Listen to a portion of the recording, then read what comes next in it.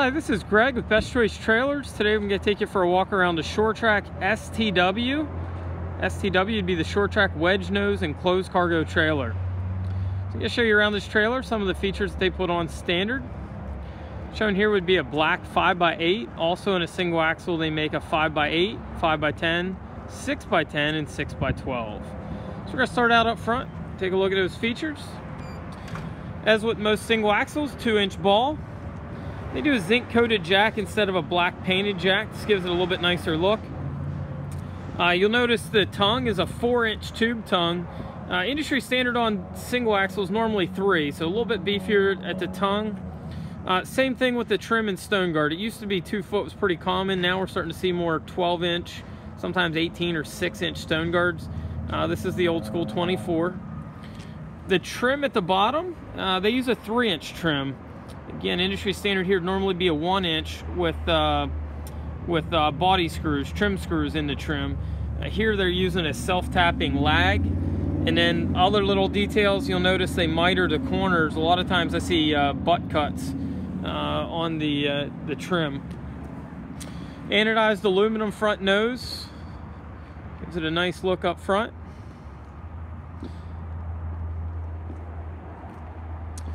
A lot of little details too if you look real close. Trac doesn't tend to splice trim on a side. I see that a lot on your cheaper stuff. A lot of your Georgia manufacturers will splice trim, but normally they'll run full runs.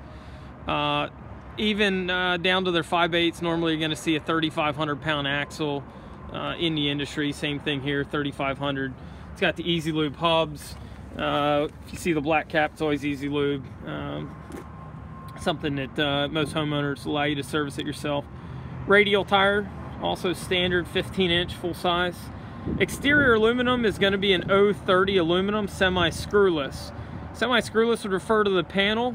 Might be hard to see. Give you a close-up. Screws at the panel seams. The panels are 4 foot. You've got screws at the seam, and then in between you're going to have 2 wall studs because of the 16 on center wall. They're going to be glued. So this would be what I'd refer to as a glued and screwed.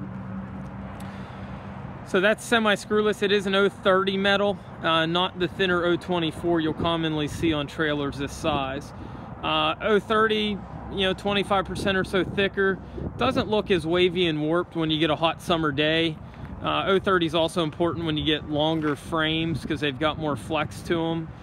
Darker colors as well want to flex the aluminum more. So the 030 just helps it stay looking nice.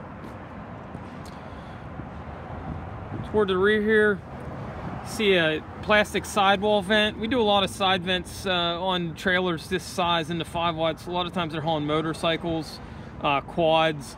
They're designed to give you cross ventilation. So you got a vent on the passenger side rear and then the driver's side front. Also, 2 things in this picture you'll see would be color match screw. This gives it a nicer appearance. They blend in with the body color. And then Trac's using a new bullet LED lights. It's just a nice looking light.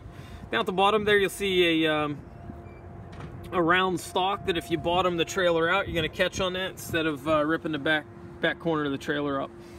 Trac also undercoats the trailers. They not only do the bottom frame, but they also do the upper frame. So your floor and your roof bows all get undercoating. They also take and put a vapor barrier roughly the bottom foot. So from there down, they put a house wrap type material. If you Google search electrolysis, you'll find a lot of your cheaper trailers skip that step, and it'll create pinholes over time in the exterior aluminum from the aluminum touching the steel wall studs and steel framing. So again, they do put the house wrap, do the undercoating. The rear of the trailer, a couple more things. You see the anodized aluminum rear hoop. So the full exterior of the trailer there, it's got the anodized. Also notice the high output LED lights. Other features would be the security latches. So they cover the screws where a lot of them will just have a latch here and anybody can come along and take your door off. You also notice dual aluminum grab handles. Many in the industry are going to have a single plastic. Another thing on the rear door, you'll notice it's trimmed out in aluminum. A lot of your cheaper models are going to leave exposed steel there, which tends to rust out over time. Tri-marker light at the top instead of 3 separate lens caps that you're commonly chasing and replacing. It's a tri-marker, gives it a cleaner look. Notice there's 3 rubber bumpers at the back to protect your door. Even little details like an LED license plate light instead of an incandescent there. A few other details on the ramp door. This is one I appreciate. Made in Indiana door hardware. It's a taller hardware. A lot of them are smaller. This one just fits a lot better. When you're selling a product, there's nothing more fun than having squeaky door hardware. These have a bushing in there so they don't squeak every time you open them. Sounds like a little detail, but it's a pet peeve of mine. Also down at the bottom, you've got your pair of ramp door hinges. These are what I call full width hinges. They're about probably 9 inches wide. Some in the industry have a ramp hinge that's about that wide with no zert. These are what I call full width with the zert. It's a nice little touch. All the short tracks have the ramp flap extension, even down to a 5 wide. Little detail I see here, it's quite common. I see guys pull these ramp flap extensions off, oftentimes because there's not enough lags. Screw pattern here is about every 3 inch on center. I would say normal is more like 6 to 8. Haven't had one of the short tracks come off. Inside, they recently made a switch. If we have any old stocks in stock, it's going to have birch plywood. This is a BC sanded. In between the verticals there, you're going to see what's called like an H mold, an aluminum H mold. So instead of a Lawan trim strip divider, this gives it a little cleaner look. They also started using a cove. So a cove would hide your wiring toward the top of the wall.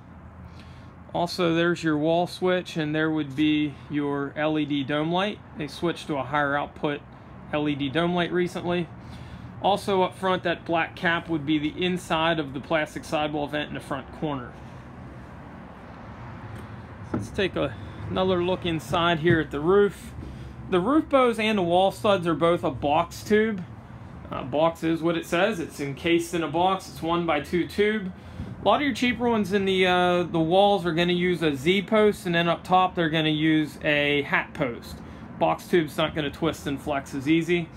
Above the roof bows, you see a white ceiling liner or a grayish ceiling liner. It's called Thermocool. Thermocool has reflective insulation sandwiched between 2 cardboard type pieces. Helps keep the trailer cooler. Also, Short Track used a one-piece aluminum roof standard. The one-piece aluminum roof will help keep the trailer cooler than your steel Galvalume roofs that you still see quite often in the industry. Again, it comes in different sizes, 5x10, 6x10, 6x12. 5 wides are 5 foot tall inside, 6 wides are going to be 6 foot. 6 wides are also going to get you a side door, 5 wides do not. Another little detail in Short Track would be the front V-noses measure about 14 inches. A lot of manufacturers make them deeper. The problem is whenever you jackknife, they impact.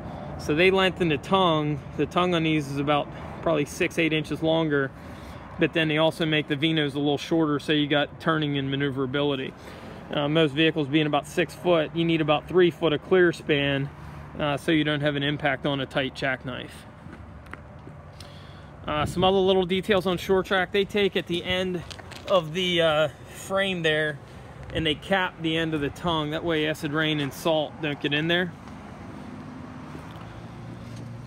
Okay. Trailer weighs about 800 empty. Your 6x10 and 12s will weigh about 12 to 1300 empty. Gives you a legal payload in the neighborhood of about 2,000 pounds plus tongue weight. If you have any questions on this or any of our other Short Track or any of the trailers that we carry, give us a ring at 717-220-4220 or visit us on the web at bestchoicetrailers.com.